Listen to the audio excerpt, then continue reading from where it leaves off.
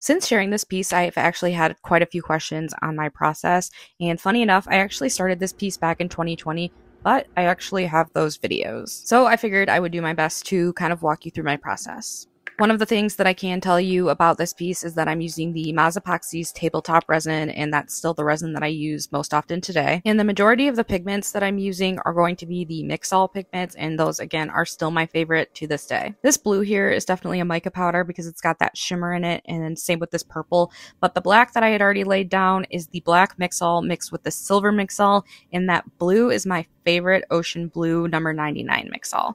I'll go ahead and I'll leave all of the Mixols that I know for a fact I used in the description because, again, I love those. This fuchsia is amazing. I mean, come on. But I know that I did mix a couple of different micas in here because the mica powders have that shimmer and the Mixols don't. So this yellow here is so much brighter than the last yellow you saw because I did mix in some of the white Mixol, and the addition of the white is what's going to make you get those cool cells and that cool lacing that you see once you add the heat. And then here I am just adding some white by itself, which I think gives it some really good contrast. So I sped this part up quite a bit because I kind of mess around with these for a while. Here I am getting some kind of blob out of my resin, but I just kind of blended this around quite a bit. If I remember correctly at the time, I didn't actually want to get the lacing effect. I wanted it to look more like a Northern Lights kind of blended type of thing rather than the cells, but I ended up just kind of rolling with that. It ended up being really cool, so I don't regret that or anything, but if you're wondering why I blow out some of these cool looking cells, I think it was because at the time I didn't actually want those. So that actually brings me to a point I do feel like I should mention. At the time that I made this, it was just a total experiment. I kind of had an idea of what I was doing or what I wanted to accomplish, but realistically, I'm just kind of playing around here, playing with the fun color combination, adding more where I think it's necessary, blending things where I think it's necessary, but ultimately, I kind of had an idea of what I wanted it to look like, but really, I was just kind of trying something new. Another quick tip that I do want to mention is make sure when you're working on a resin piece like this that your work surface is level. You can see how my resin is kind of moving, and clearly where I was working just wasn't very level. Luckily it all worked out, but it's easier if your surface is level. This part I just sped up quite a bit so you can really see those cells start to form, and then in a minute you're going to see me blow those all out again because again, that wasn't actually my goal. But I do end up rolling with those, and I'll show you some images of what it looked like after this first pour, and then I'm going to do the second pour coming up. So that's where my video ended on this one, but here's some images of what that first pour looks like. Now that we're getting into pour number 2, I want to point out the addition of my paint speckles as stars. I did that with spray paint. You just kind of hold the can in such a way that it splatters out paint rather than sprays. Unfortunately, I didn't record any of that, but I did want to mention that's how I did that. But now we are getting into the actual pour, so I will talk more about that. One thing you might notice is how much clear resin I'm using and how transparent my colors are. That is intentional because I want to add dimension to this piece without actually covering up the previous layer. One of the coolest things about epoxy is how much depth you can actually create just by layering the resin. Since when I previously recorded these videos, I wasn't really planning on doing a full tutorial. I didn't actually take any videos of me mixing my pigments into the resin. But one tip I can give you if you're trying to not go too heavy on the pigment is to, instead of dripping it right into your resin cup, drip a little bit on the side and use a popsicle stick to slowly mix it in. And you can kind of tell based on how much it coats the popsicle stick how transparent it actually is. So as you can see in this video, I'm just kind of laying down colors where I think they might look nice and going at it with the heat gun to blow it out and let it kind of do its thing. And that's what really just kind of creates the cool cloudy effect and just kind of helps add to this galaxy that I was trying to accomplish.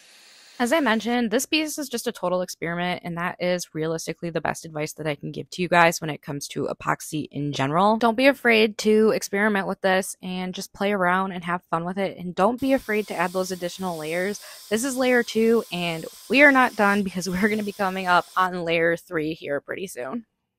Here we are on to pour 3, and I did add some more paint splatter stars because the dimension of those between layers is really cool. One thing I don't think I mentioned yet is that I usually wait until the next day to do my next pour. You're safe to do another layer of resin when the previous layer is dry to the touch. Even if it's a little bit soft, as long as it's not sticky, you're good to go ahead and pour. This layer is what was my final layer at the time of this project, and it's pretty much just a repeat of the last pour, although my colors are probably even more transparent this time around than they were last time. The purpose of this layer was really just to add that cool dimension and seal everything in. So next you're going to see me go in with my heat gun, and after this you're actually going to see me using a different heat gun because that little orange Tack Life heat gun eventually ended up dying and I had to replace it. But this is where I left this piece for almost 3 years until I finally pulled it out and decided it was time to finish it.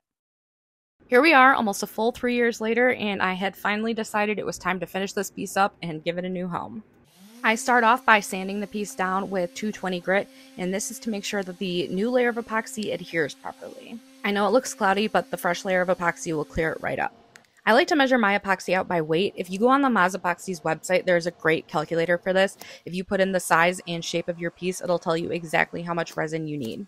The Lightning Bug pigment from Bearwood Supply is my favorite glow-in-the-dark pigment, and I like to mix it with the white Mixol. I just kind of guess on how much to put in, but one tip I can give you is to take the cup of resin before you pour it to a dark place and make sure that you are happy with how much it's glowing. Another thing that I want to mention is watch out for clumps in the glow-in-the-dark resin, because if you get those, they're really obvious in the dark when the piece is glowing, and if you let those cure into the resin, there's really no way to get them out. As you can see, I am starting off with just clear resin, and I'm coating the entire piece with that before I go in with any of the glow-in-the-dark pigment.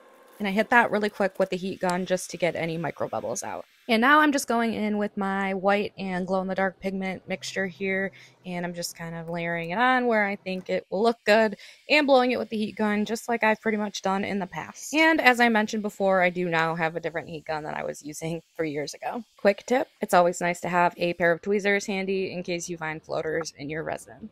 As you can see, I am adding another layer of white. This isn't totally necessary. I just thought I needed a little bit more. One thing I also want to mention is I know that at some point I had mixed some of the glow pigment in with just clear resin, no white, and I spread that in front of that yellow. I'm not sure why I didn't record that, and I apologize, but that does help add to the glow. I also did not record it, but you can see that I taped around the edges so that the epoxy doesn't get on the sides of the piece. And here it is, glowing in the dark. And here I am trying to take my tape off without adding any heat, and you can see how well that's going. So in a minute you'll see it goes a little bit better once I hit it with the heat gun, so you can see it's actually pulling off this time. So I highly recommend just hitting that with your heat gun, and it usually will pull off pretty easily. Sometimes you get some pesky pieces that stick. One thing I do want to say is prior to adding this personalization, I did actually give this one more coat of epoxy. So it was just a clear layer, no colorant added at all, just all clear just to seal everything in and give it that final touch. I didn't bother to record that because until I had recently discovered that I had the recordings of the previous layers on this piece, I was never planning on making this into a tutorial. With that said, I didn't record any of the cutting of these letters. They're just laser cut acrylic, and I sprayed them with clear coat to make them matte because I thought it would contrast nicely with the shiny epoxy. And after 3 years and a total of 5 layers of resin, this piece is all finished up and was a gift for my younger cousin for his birthday. Thank you so much for watching, and I hope that you found this helpful. Feel free to leave any questions in the comments. And please be sure to hit that subscribe button.